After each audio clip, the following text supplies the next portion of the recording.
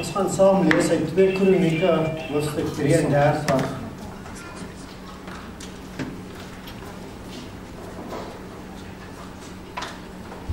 Kronieke, hoofstuk 33. Mannasse was 12 jaar oud toe hy koning geword het. En hy het 55 jaar in Jerusalem geregeer. Hy het gedoen wat vir die Here verkeerd was deur die afskuwelike praktyke van die heidense nasies na te volg. Die Here het voor die Israeliete uit die land verdryf. Hy het die heidense heiligdomme herbou wat sy pa Hiskia vernietig het. Hy het altare van Baals, beelde gebou en Asera-pale opgerig. Hy het ook voor al die hemelliggame gebuig en hulle aanbid. Hy het self die heidense altare gebou in die tempel van die Here. Die plek waarvan die Here gesê het dat sy naam altyd daar in Jerusalem sou wees. Hy het altare vir die hemelliggame en elkeen van die 2 voorheë howe in die tempel gebou. Mannasse het self sy eie seuns in die Ben-Hidrondal met vuur laat gaan, of deur vuur laat gaan. Hy het goolery, waarsy, towery beoefen, mediums en spiritiste geraadpleeg.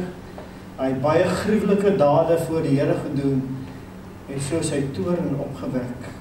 Mannasse het 'n afgodsbeeld opgerig in die tempel van die Here, die plek waarvan God vir Dawid en sy seun Salomo gesê het, my naam sal vir altyd vereer word in hierdie tempel en in Jerusalem, die stad wat ek onder al die ander stamme gekies het. As die Israeliete my gebooie, al my riglyne, opdragte en bepalings gehoorsaam wat Moses hulle gegee het, of as hulle dit nie doen nie, sal ek hulle nie 'n ballingskap stuur uit hierdie land wat ek aan die voorouers gegee het nie, maar Mannasse het Juda en die inwoners van Jerusalem laat dwaal, sodat hulle selfs meer boosheid gepleeg het as die heidene nasies wat die Here uitgeroei het toe die Israeliete in die land aangekom het. Die Here het Mannasse en sy volk gepraat, maar hulle het al sy waarskuwings geïgnoreer. Daarom het die Here die Assiriese leer teen hulle opgestuur en hulle het Mannasse gevange geneem. Hulle het 'n ring deur sy neus gesit, om met 'n bronskap aan vasgemaak en na Babel toe gevat. Terwyl hy in die diepste nood was, het Mannasse die Here sy God om genade gevra en voor die God van sy voorouers verootmoedig. Toe hy bid, het die Here hom na hom geluister en sy gebed verhoor en hom laat terugkeer na Jerusalem en sy koninkryk. Mannasse het uiteindelik besef dat net die Here God is. Hierna het Mannasse die buitemure van die Dawidstad herbou, wes van die Eden fontein in die vallei tot by die vispoort en om die Ovelheuwel. Hy het die muur baie hoër gemaak en bevelvoerders in versterkte stede van Juda aangestel. Hy het die vreemde gode en afgodsbeelde uit die tempel van die Here verwyder en buite die stad weggegooi. Hy het dieselfde gedoen met al die altare wat hy op die tempelberg en in Jerusalem gebou het. Daarna het hy die altare van die Here herstel en die maaltyd en die dankoffers daarop gebring. Hy het die inwoners van Juda bevel om die Here, die God van Israel, te dien. Die volk het nog steeds sy heidendomme geoffer, maar net aan die Here en God. En tot sover. Vader, baie dankie dat ons vanmôre net so uit die woord net kan lees en kan leer. As ons vanmôre net deur hierdie gedeelte lees, dan dank ons U vir groot genade. Dankie vir liefde, dankie vir ontvanging. Here, seën ook hierdie woord vanmôre, as ons na dit luister. Ons kom vra in Jesus naam. Amen.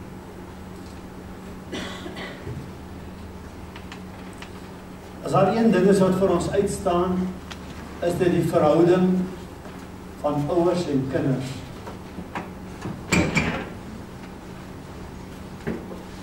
Baie van ons het groot geword in 'n era waar daar gesê is kinders word gesien en nie gehoor nie. het reg of verkeerd was, dis hoe 'n mens groot geword het. Die een ding wat van dit uitstaan is, daar was respek gewees vir ouers.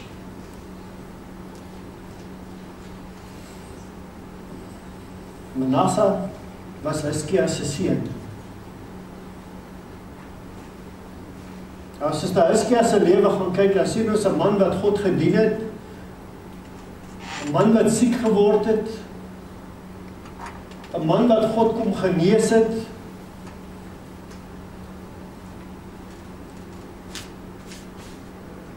en ook aan Hiskia 'n besonderse teken gegee het, dat God bedoel het wat hy gesê het.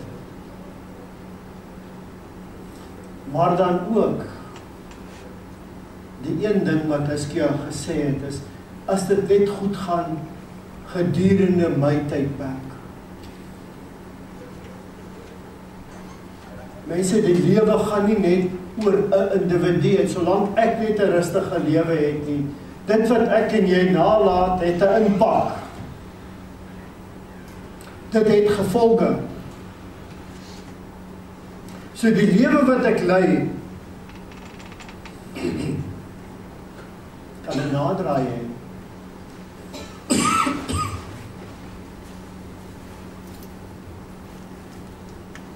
In retrospek kan 'n mens sê, eintlik het Hiskia nie veel vir sy kinders omgegee nie, né?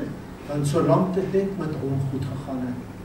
Hy het die Here gedien, maar solank dit net met my goed gaan, of gedurende my tyd net goed gaan. En dan sien ons, dan gebeur daar iets. Sy seun volg hom op as koning. Daar is 'n paar aspekte van dit wat interessant is rondom dit. Mannasse was 12 jaar oud toe hy koning geword het. Nou staan hy 4 kind, graad 6. Dus nog in die oude dele. So,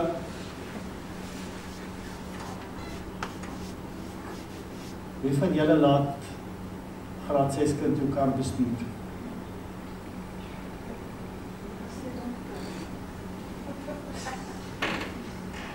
Jy twyfel bietjie baie, en sê by plaas groot geword het, jy goed geleer. So, kan ons sien, en op 12 jaar word hierdie kind koning van 'n land. En dan is daar iets interessants rondom Mannasse, want Mannasse het vir 50 jaar lank geregeer. 55 jaar inteendeel.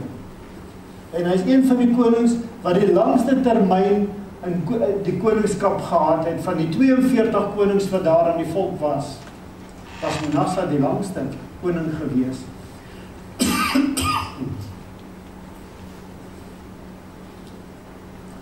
Maar waardeur word sy heerskappy gekenmerk? As ons so vinnig sit en dink, elke leier van 'n land, sy regering word deur sekere dinge gekenmerk. En baie keer kry hulle nogal 'n naam wat by dit pas ook. Soms is daar nie 'n naam nie. Maar Mannasse was gekenmerk, is een van die goddeloosste konings wat daar in Juda gewees het. Die lyn wat ek wil deurtrek is, hier's 'n pa wat 'n koning is wat God dien, en hier's 'n kind wat hom opvolg, wat een van die goddeloosste konings was wat daar kon wees.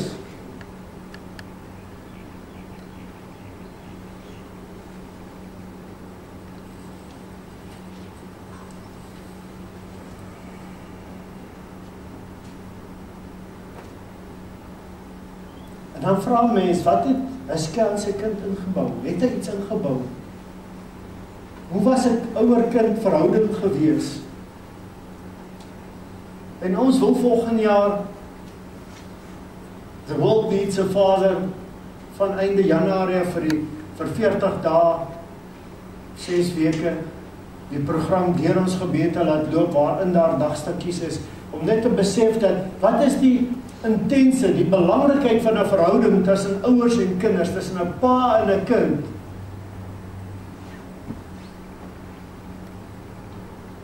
En ek kan vir julle so uit my gedagte uit sommer opnoem, wat is die impak van 'n pa in 'n kind se lewe? Ma het 'n besonderse rol. Maar pa het 'n belangrike rol. Daar's iets wat Hizkia se lewe, Hizkia Mannasse se koninkryk in sy tyd waarin hy geregeer het, wat anderster was as al die ander 41 konings. Meeste van hierdie konings het goed begin. Salomo het goed begin. En aan die einde van sy koningskap was dit 'n fiasco gewees. Saul was dieselfde gewees. Hoe langer hulle koning geword het, hoe meer het hulle droog gemaak. Maar Mannasse se is die enigste een wat die omgekeerde daar was, dat Mannasse het 'n goddelose koning, 'n ongoddelose koninkryk gehad en gaandeweg het Mannasse by God uitgekom en het hy eintlik sy koningskap op 'n hoogtepunt afgesluit, want hy het na God gesoek. En dit laat my baie dink, as ek sommer terugdink aan my eie, wat gebeur met iemand wat matriek laag geskryf het? Ek weet wat aan my tyd gebeur het so. Eerste ding wat gebeur is, jy laat jou hare groei. Want jy mos nou onder die skool se reëls en regulasies uit, so lang hare is in. Alhoewel ek sien vandag sommige mans se hare is langer as hulle vrouens se. Maar ek dink nie dit het met dit te maak wat ek van praat nie. Maar die hele ding, jy's onder hierdie reëls uit, so ek sal maak soos ek wil, want ek is nou groot. En hulle sê, as jy die wêreld se probleme wil oplos, vra iemand van 19 jaar en gee vir hom die probleme en 'n oogwink het hy alles uitgesorteer. Want kinders is slim. En vandag se nog meer, want wat hy nie weet, hy kry op Google. Mense, dis die realiteit van die lewe waar binne ons is.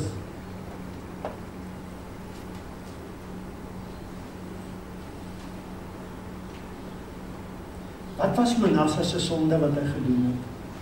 Ek wil vir 'n oomblik by dit gaan stil staan.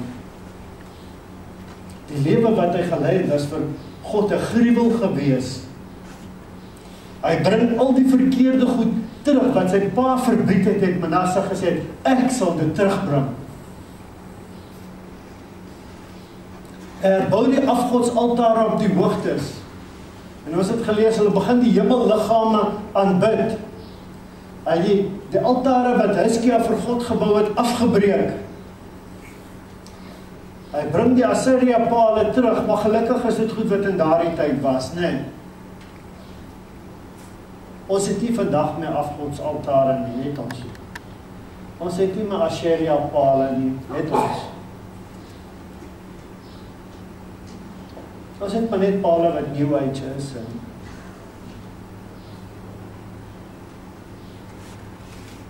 Uiteindelik maar dieselfde is. En ons huis is daar 'n paar goed, maar dis nie altaar nie, maar dit is baie belangrik vir ons.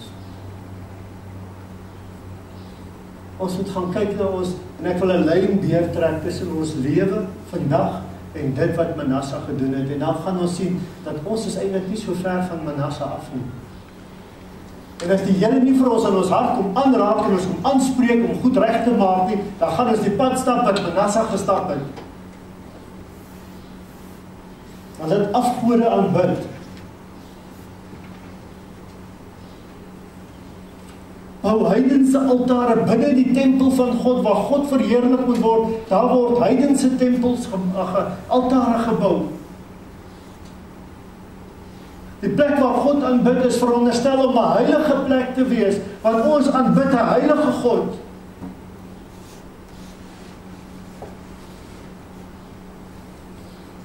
En dan sien ons, hier staan iets van, hy het sy kinders deur die vuur laat gaan, en ek het vir baie lank gewonder, wat is die implikasie daarvan, want, weet jy kan op meditasie seminare gaan vir 'n naweek, en dan kan jy leer om oor brandende kole kaalvoet te loop, vandag,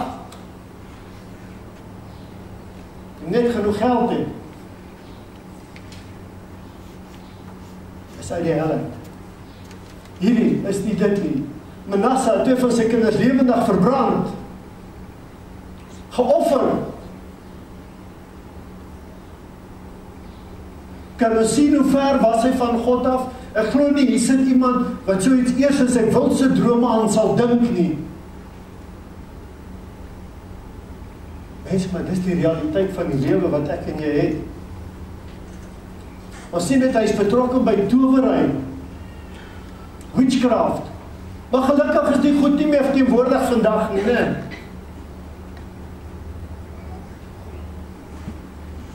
Dis baie meer aktief as wat ons dink.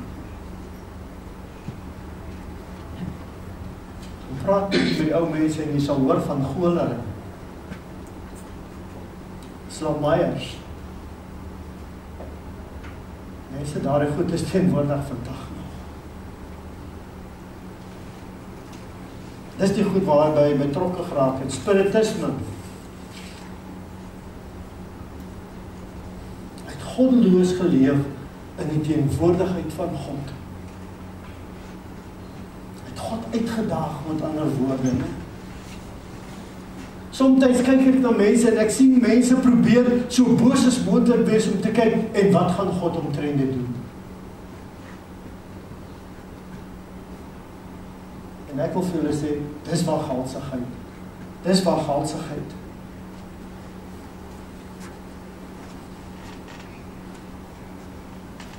Mannasse het 'n volk gelei om van God af weg te dwaal.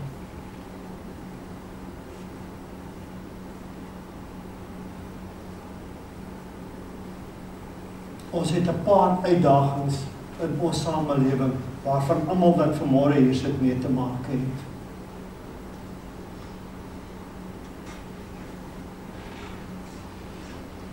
Die hele debat rondom die gay kwessie.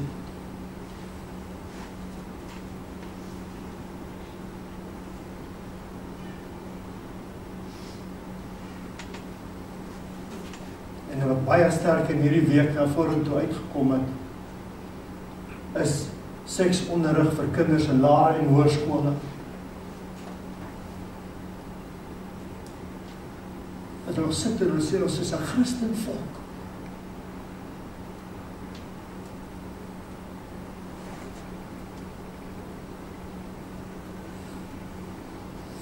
En nou hoor ek in die afgelope week van 2 mense wat skei. Omdat en waarvan die een se pa predikant was.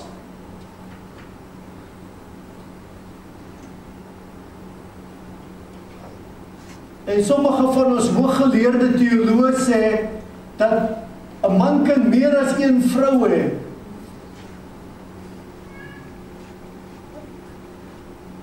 Maar dis die goed waarna ons gaan soek. En dan sê omdat die teoloë so is, en ek het 'n nuwe term gehoor in die afgelope paar maande wat my mond laat oophang.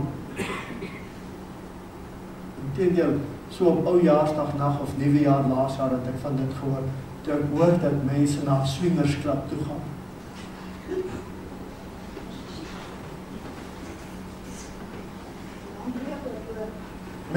Dis mense wat in 'n kerk sit. Maar is reg. Want die kerk durf hom nie daarteenoor uitspreek nie.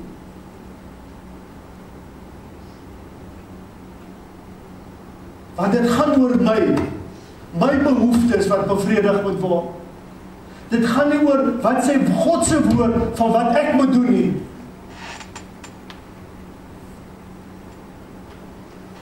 Maar dan moet in my en in jou hart 'n begeerte kom om te soek na God, om waarlik God se pad te stap. Nie net te sê ek is 'n Christen en ek maak soos 'n heiden nie. En ek tree op soos 'n heiden nie. Wat was God se reaksie gewees op Mannasse se optrede? God het die Assiriërs laat optrek en hy het hom weggevoer in ballingskap en het 'n ring in sy neus gesit om aan 'n bronsketting gevat en hom weggelei.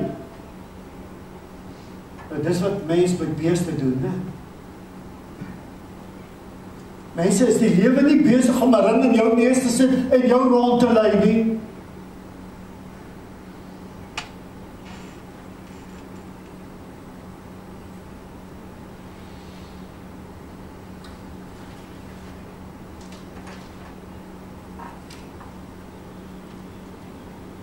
Die positiewe van dit is, dat toe Mannasse so ver van God af was, het hy geweet, daar's iemand wat hom kan help. En dit was die uitkoms gewees. In sy diepste nood, het hy by God om genade gesmeek. Ons is nooit te ver van God af, om terug te draai, en te sê, Here, help vir my. Ons is nooit te ver, of nooit kan ons nie by daardie punt kom nie, maar dis ek en u wat 'n besluit moet neem in ons lewe om by daardie punt uit te kom, om te sê, Here, ek kan nie meer nie, help vir my. Iemand anders kan nie vir u daardie besluit neem nie. Dit het hier uit jou eie hart uitkom.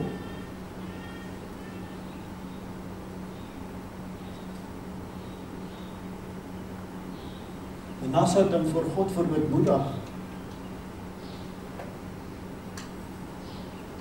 As ek dit sê, dan kom die versie onomwonde by my op. Elke knie sal buig, en elke mond sal bely dat ek Here is.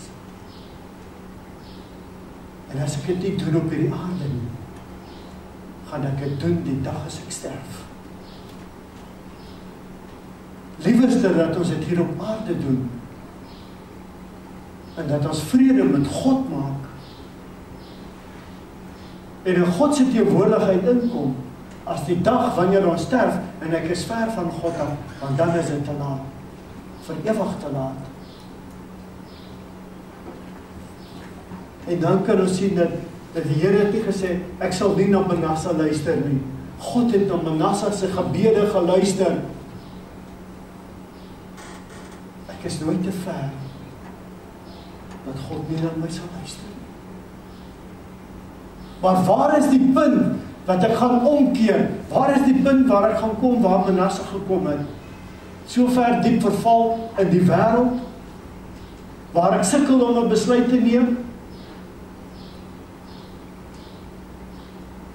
Of sommer net die waar ek is vandag en sê, Here, ek is ver van U. Help vir my.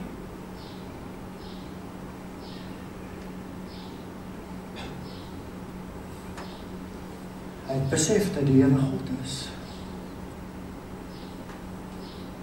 En God laat toe dat hy terugkeer na Jerusalem toe as koning.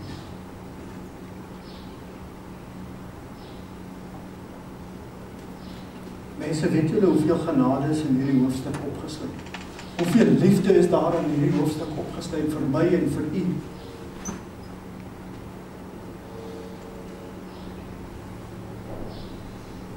Ek is nooit te ver om by die punt te kom om te sê, Here, help vir my.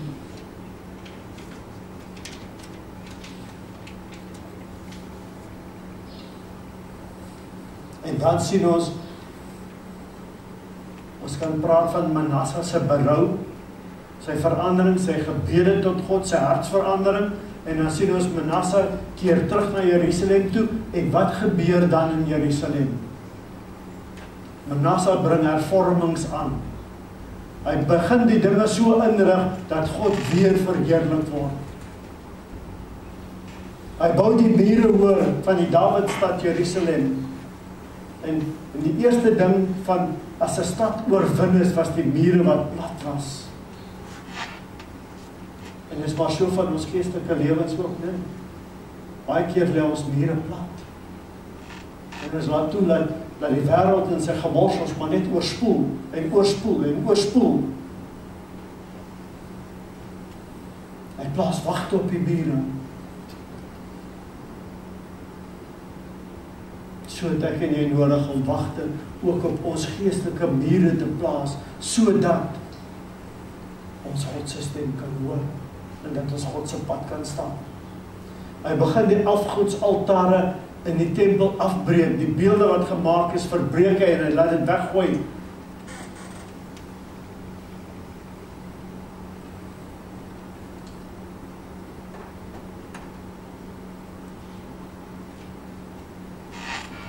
Ek wil sommer net kort sê, God moet weer God word binne die kerk van vandag. Daar's nie meer respek by mense vir God nie. God is nie my en u maat nie. God is heilig. God is almagtig. En kan ons sê, Here, help vir ons. Help vir ons om aan hom die eer en die lof te bring wat hy verdien. Hy herstel die altare. Hy herstel die altare waarop daar vir God geoffer word.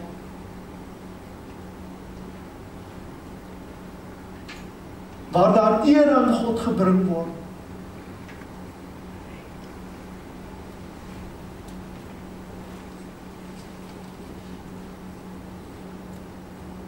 Ons probeer nie die Bybel herskryf sodat ons die sonde kan akkommodeer. Sodat ons onsself kan tevrede stel. Nee, ons maak wat God wil hê ons moet maak.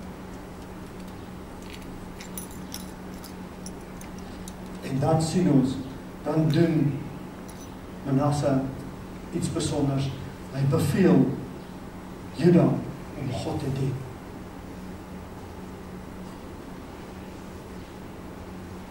Pa, wat by God uitkom, wat vir sy 2 dogters om verskoning vra, of vergifnis vra, dat hy hulle nie na skool toe gestuur het nie. Daar het hartsverandering plaasgevind.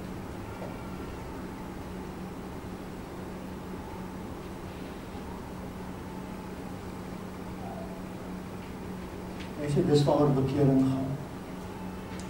Dis waar wedergeboorte gaan. Dit gaat oor 'n verandering. Ek kan nie die wêreld dien in die week en op 'n Sondagoggend in God se teenwoordigheid inkom en God dan dien. As ek God dien, laat ek hom dien die hele week. Nie net by tye nie.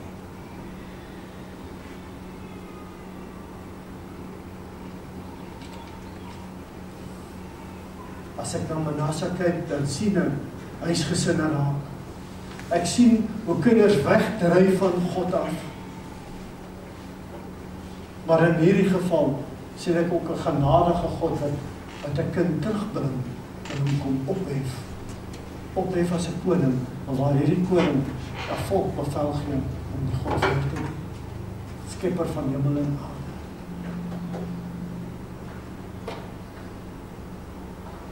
Ons moet nie God dien nie.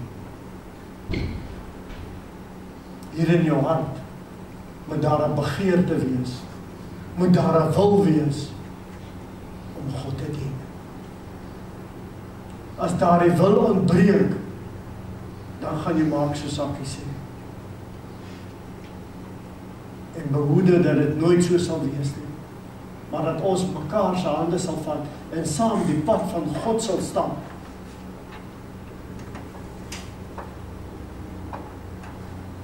Ons is hier om mekaar aan te moedig en te bemoedig, mekaar se laste te dra, om kerk te wees. Mekaar geestelik op te bou, om mekaar geestelik toe te rus vir die uitdagings wat ons daar buite gaan kry. Want die mense aan wie God die opdrag gegee het, sit binne in 'n kerk. Gaan heen en verkondig die evangelie aan die ganse mensdom. Markus 16 vers 15. En as die mensdom vir ons bietjie 'n struikelblok is, Markus 16 vers 15 sê, go into the whole world and preach the gospel to every creature. Dis waarmee ek en u moet besig wees. Ek bid vir herlewing. Maar ek bid dat God mense saam met my oprig, wat voor God sal staan, dat sal aanhou bid. En dat ons sal sien hoe hierdie gemeenskap van Bronkhorstspruit, hoe Suid-Afrika getransformeer word, omdat mense opnuut 'n begeerte het om God te dien. Weg te vlug van die sonde, die dinge wat ek vir u genoem het, en die teenwoordigheid van God in beweeg. Mag God vir ons so hartsverandering kom gee. U weet waar u in u verhouding vanmôre met God staan. U weet het. Ek hoef nie vir u te sê nie. Is jy daar in jou geestelike lewe waar God wil hê jy moet wees?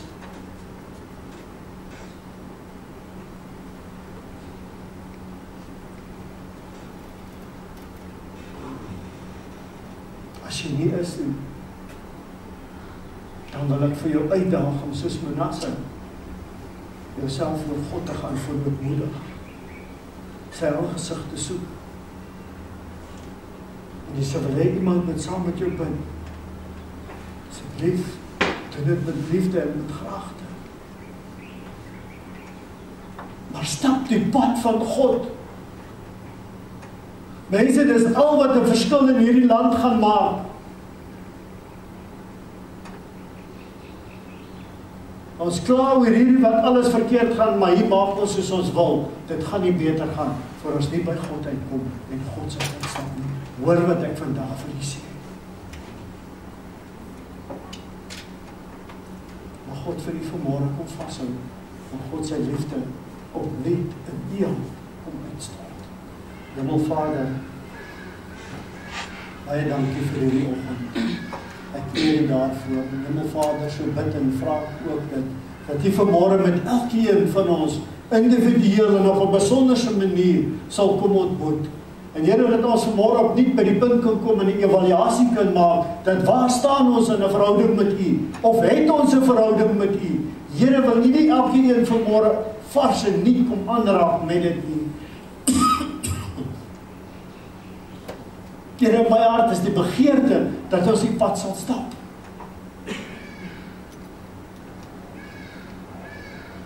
Here, in u hart is dit ook. U sê vir ons, so lief het u die wêreld gehad, dat u u enigste seun gegee het, sodat elkeen wat aan hom glo nie verlore kan gaan nie, maar die ewige lewe kan hê. Here, dankie vir dit vanmôre.